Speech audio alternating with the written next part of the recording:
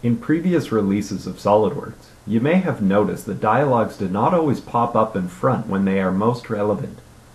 For example, when you edit a design table in a new window, Excel pops up in front of SolidWorks, but the accompanying dialog does not pop up in front. SolidWorks becomes unresponsive and you have to return to the SolidWorks window using the taskbar, close that dialog, then return to Excel for it to work again. Also, when creating a new macro or editing an existing one, the VBA window does not pop up in front of SolidWorks. It highlights it in the taskbar and you have to click it to bring it up.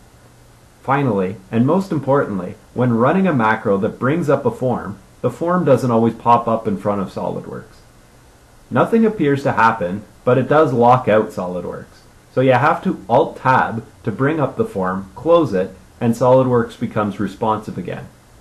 In 2013, this has been improved by making sure all those dialogs pop up in front automatically. This applies to design tables,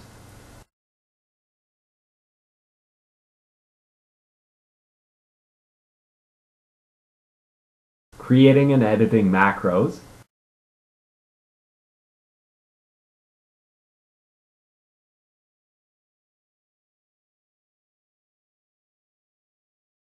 and of course when launching the macro itself. Notice that in this version my cursor doesn't have to leave the screen. And that is my pick of the day for SolidWorks 2013.